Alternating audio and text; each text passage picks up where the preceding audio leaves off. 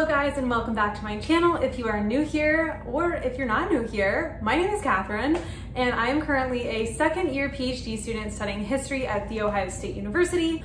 Okay, so the topic of today's video is all about organizing, planning my life as a PhD student. But first, I just wanted to quickly reintroduce or introduce myself the first time for all of our new friends here on the channel. It is the beginning of a new school year, and there are lots of new people on this channel. So like I said, my name is Katherine and I am a cultural historian of war. So my primary interest is on women in France during World War I. To be even more specific, I am researching motherhood in France and possibly Australia during World War I, and I'm here at Ohio State University. I did my master's at New York University. I got an MA in French Studies, and I have spent lots and lots of time in France. I studied abroad there. I taught English there for a year. I finished my master's, part of the program at NYU. We spent a summer over there, and then I did an internship, and then I got a research grant and spent 5 months there, and was there when the pandemic first began back in 2020. So that is a little bit about me, but I thought today it would be a good time to talk about planning. I struggle with, no, I don't struggle with planning. Let's be honest. I love to plan. I love making lists. I love taking notes. I love writing lots of things down. Sometimes I write too many things down in too many places, and I find more joy in doing the planning than doing the work. But here we are. I know not everybody's planning is going to look the same, and my way of planning might not work for you, but I wanted to at least share what I do. So first up is a planner. I love having a paper planner. It is one of my favorite things in the world. I've always had paper planners. I've never fully transitioned into anything else, and I've barely used anything else besides a paper planner. But last year I got this Day Designer planner, and I know a lot of you also watch Kaylin Apple on the Redhead Academic, and she also uses Day Designer, I think, but we use different formats. So I like to have a week format where I can see my entire week and the breakdown is by hour. This helps me personally stay the most organized, manage my classes, know when I need to get my readings done, know when I can schedule any meetings, and this is just the layout that I personally prefer, and I have found this to be a really helpful planner. I will say the planner that I have is a year planner, not an academic year, which a lot of people prefer the academic year calendar if they're, students getting a graduate degree or something like that. I'm okay that this runs January to December. It does mean that I need to start looking ahead to get my next planner since the end of the year is upon us. We're in the last quarter of the year, which is very crazy. And let's talk about it actually. I'm excited for Christmas. I know that it's only September, but I'm very excited for Christmas. Okay, you know what? Let's not talk about that because I know Christmas is controversial. Not everybody likes to celebrate this early. My roommate and I do. But anyways, so I typically use my Sundays and my Wednesdays to do intensive planning, and I do this for two reasons. Sunday because I like to see the week ahead, and Wednesday because I have the bulk of my classes on Tuesday, and so once Tuesday is over, I can start looking ahead for all the readings that I have for the next week. So I like to do a lot of heavy planning on those 2 days, and then pretty much I'm set for the rest of the week. It's just adding in different meetings or things like that. So how do I schedule all of my readings? People do this very differently. I personally will take a look at my syllabus, and after the day of that class, I look at whatever readings I need to do and immediately put in on whatever day I'm going to read them. If I have a class, like my class on Empire, where there are like 6 to 7 articles that I have to read on a given class day, I like to count the number of pages that I have. This might be weird, but also I know other people who do this, so we'll see. Leave me a comment below if you also like to figure out what the page count is of your readings every week. But so like this week I have a reading by Chatterjee that is 12 pages long, Empires, Nations, Peoples. I have one from Frederick Cooper on globalization, Hopkins, Kramer, Fanon. Anyways, I have all these readings, and I will put a video up of what I'm talking about. But next to each reading, I write how many pages this reading is. And this helps me kind of sparse out And this kind of helps me separate which days I want to do which articles. I personally can't do all the readings for one class in one day. My brain doesn't work that way. So like for this weekend, I have 2 readings on Friday, 2 readings on Saturday, 1 reading on Sunday, and then Monday, 1 reading. And I do this for pretty much every single class. If I'm reading a book, I look at how many pages are in the book, and then I separate out how many days I'm going to need to read the book. So this is where the bulk of my planning comes down to.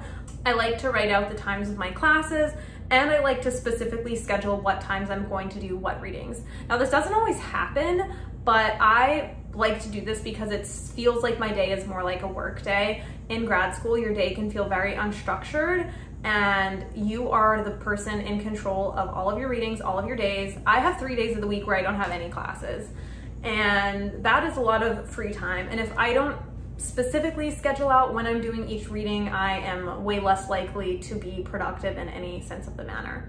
So I would suggest, I really like Day Designer. They have a lot of different options where you can do, I'm pretty sure you can even maybe like customize them, but I like the weekly and hourly planner. Now I substitute this with an iCal calendar where I don't put any of my readings or anything like that. I just put my classes and my meetings on there, and I do this for 2 reasons.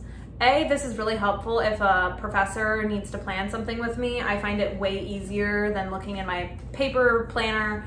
I can just pull up my iCal, look at the day and the hours, and if I can schedule in a meeting anywhere. I also do this so that my mom can see my schedule and that my partner can see my schedule. I am in a long distance relationship and we have our calendars synced up through iCal. That way we know like what the other person is doing, like when we have work, when we have meetings and such. That way we know when to not call the other person essentially. And then also I have my mom who's synced up to my calendar. That way she also knows my schedule and when she can call or cannot call. But I am not one of those people who likes to schedule like all of my readings in my entire day on iCal, but I do find it helpful for at least time blocking classes and meetings. Okay, and for my last piece of organizational advice, how I keep my life together as a PhD student is for note-taking and keeping all of that together. I've already done a past video on specifically research papers and how I organize for that, so if you're interested in that, I can leave a link down below. But for my readings, I am someone who likes to take notes on paper, just like I like to have my planner on paper. I find I just remember things so much more when I'm actually writing them down. Same goes for note taking. I am really in love with the Moleskine XXL, maybe XL notebooks. They are college line, there's lots of room, and I've been using these for a few years now in both my MA and now my PhD program. I also have these like tiny notebooks this year that are a bit smaller, but still have that same kind of college ruled line. I find this to be just so much of a better way to take notes. And nowadays, some professors don't allow you to have a computer in the classroom. That being said, I have started using Microsoft OneNote. If any of you saw my video this summer for my preparing for generals video, I'm using Microsoft OneNote to take notes for any book that is related to generals. I would also suggest using this if you have any books for your dissertation or a future project. This keeps all of my notes in the same exact format. So I have a template that I use that lines out the keywords, key concepts, the main argument, and then I take my notes for each chapter or each section. And this keeps everything super streamlined and I'm analyzing the books in the same way. B, it keeps me very organized. That way I have all my notebooks set up in this database for my minor field, for my major field, for my independent study, which is directly going over books for my major field. And I have just found this to be a super helpful way to keep all my notes together. I know other people use databases like Zotero or OneNote. I do use Zotero for like research papers, but I found that Microsoft OneNote has just been the best service for me thus far in my process of slowly getting ready for generals. So those are kind of the 3 ways that I keep my life very organized: my paper Day Designer planner, my iCal, my Microsoft OneNote. I do want to mention one last service that I found helpful last year, but then this summer I kind of stopped using it, and that is Notion. I'm sure you guys have heard it talked about loads of times. I'm gonna mention her for another shout out once again, Kaylin Apple, the Redhead Academic. If you go to her website, she has lots of different Notion templates, or she used to, I'm not sure if she still does, but she's also done many videos on how she sets up her Notion, and I used a lot of her templates to get my life together. And last year I found it helpful in terms of just kind of general life planning and life goals, but I was not able to successfully implement that into my day-to-day life, nor was I able to completely grasp a hold onto it for organizing my research. But I do think it is really helpful. I think it's just that, again, problem of I like to have everything written down, and I find it hard to transition into adding in another thing into my life. But I do still have it. I do still check on it and use it, just not as a daily thing, and I don't keep up with it as much as I did last year. But it's another great organizing service, and there are plenty of other videos out there on YouTube if you are interested in using Notion.